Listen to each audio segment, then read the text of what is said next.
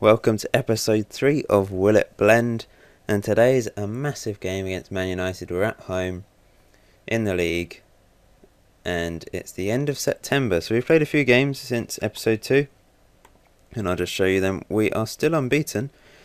We haven't quite blended like I would have hoped, but we've pulled results out of the bag in the majority of cases. We managed to beat Senica in the Euro Cup playoff 3-1, goals from Sandro, Defoe and Capoue.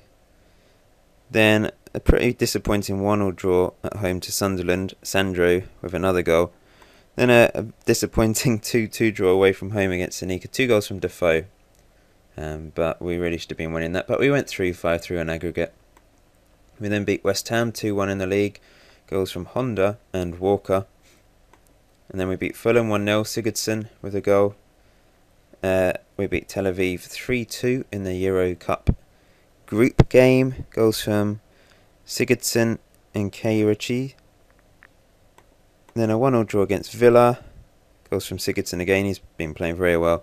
And a 3-2 victory against Birmingham in the Capital One Cup. That was we were 3-0 up and then conceded twice, which was disappointing. 2 goals from Chadley and a goal from Holtby. So as you see, I don't think I mentioned that I signed Honda in the last video. Maybe I did, I can't really remember, but these are the transfers I made. 3 bargains. I managed to get Baines for 5 million. I'm pretty sure it was a glitch. So I don't know what's happened there, but that's definitely a problem. No way should you be able to get him for that much. Honda for 1.3 million because his contract was running out in 6 months, but still that's incredibly cheap. And Diame 3.5 million. 3 good signings. I do like Honda, and he has scored.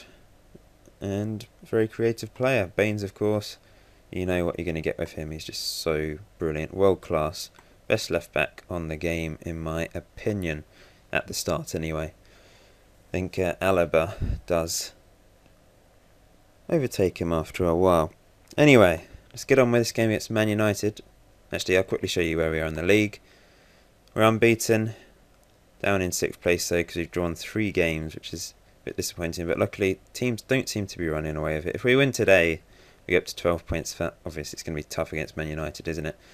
A draw would probably be a good result, but you know, the new Moyes era could go wrong for them. Soldado really has been poor. He hasn't done anything. Defoe scored 3 goals. Soldado has absolutely no goals whatsoever, has done nothing.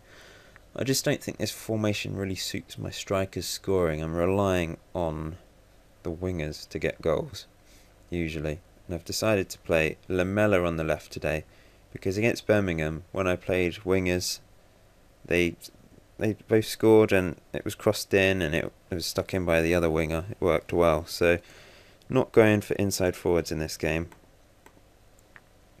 They're playing Nani, Tom Cleverley, Danny Welbeck up front. No Rooney. Has he left?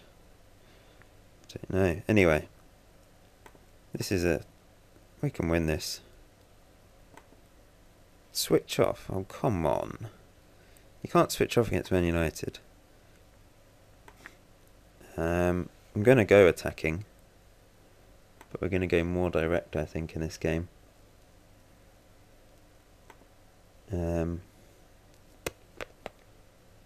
Float crosses. No, actually we don't really have any tall strikers. Drill crosses. We'll look for the overlap. Exploit the flanks. We're just going for this. We might as well.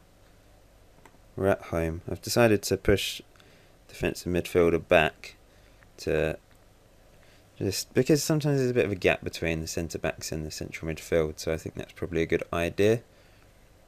But here we are, underway. It's been good. I've been enjoying this game so far. And usually when you get a Football Manager though, you get addicted straight away. I do go through phases though, but generally at the start, you know, you're going to be quite addicted. Kabul has picked up a knock. That's not good because Vertonghen's out for a couple of weeks. I'll keep Kabul on till half time for now. And nothing's happened in this half. It's always the way when I do a video. Get a boring game, don't we? Especially whenever I play Man United. Ugh. Vidic scores. Damn. 1-0 down at half time. Not good. Will this be our first defeat of the season? We're not blending. Will it blend? No. You've been unlucky so far, possibly. Sigurdsson's not actually done anything, has he? And also, what is wrong with Soldado? Capoe's going to have to come on for Kabul. What do I do? What do I do? I might go to my... I might play... Yeah, I'm going to play more central actually. See if this works. Sigurdsson as a shadow striker. Lamela can just... Actually... What's he good at? Is that Enganche? Strange word. Dembele's on a yellow. Could bring Paulinho on. He's not really done much though. Could bring Honda on.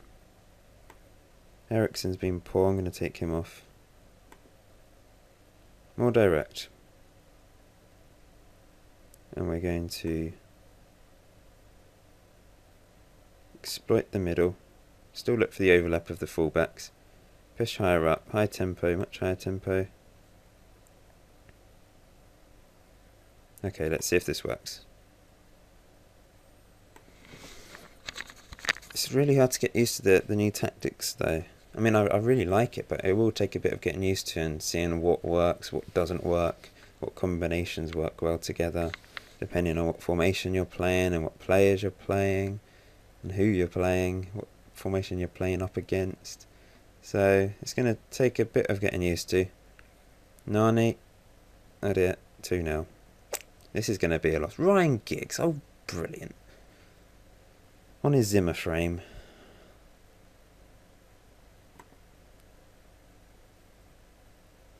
Our defence has been poor, to be honest. We cannot keep clean sheets. Nothing is working defensively. I don't know how to go about it. Gonna have to push up and go for it now. See what happens.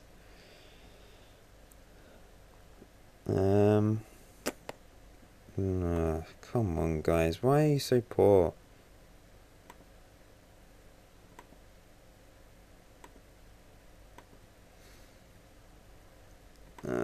Okay. Perhaps I shouldn't have gone attacking against Man United. It's pretty much done the opposite. We've had absolutely no chances whatsoever. Sigurdsson's looking uninterested. Ridiculous. Good, offside. Can't lose 3-0 at home. Well, there's always going to be an episode where we're poor. This is going to be 3-0. Oh, good save. Loris has been brilliant this season. Kept us in games. Won us points. This has been absolutely dreadful. We haven't had a single chance, have we? Sigurdsson's been really poor today. Kyle Walker's been our best player. No, not 3-0. Please, not 3-0. Oh, there we go. Okay, that's the end of the match. We lost 2-0. Something to think about, eh? It just didn't work at all. Kyle Walker was man of the match for some reason. Far from pleased. Oh, switch off bastards. I just don't get it. Playing Man United, we had 2 shots. No shots on target. Absolutely ridiculous performance. Down to 7th place. 5 points off the top. First defeat of the season, though. So, I mean, it's not the end of the world, but it is poor. Really poor performance. That's the worst thing. If we'd actually gone for it, then I wouldn't have minded so much, but we did nothing. Considering I went attacking as well.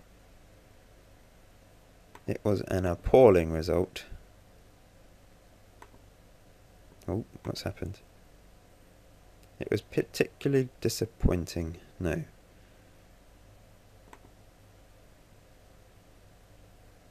There we go. I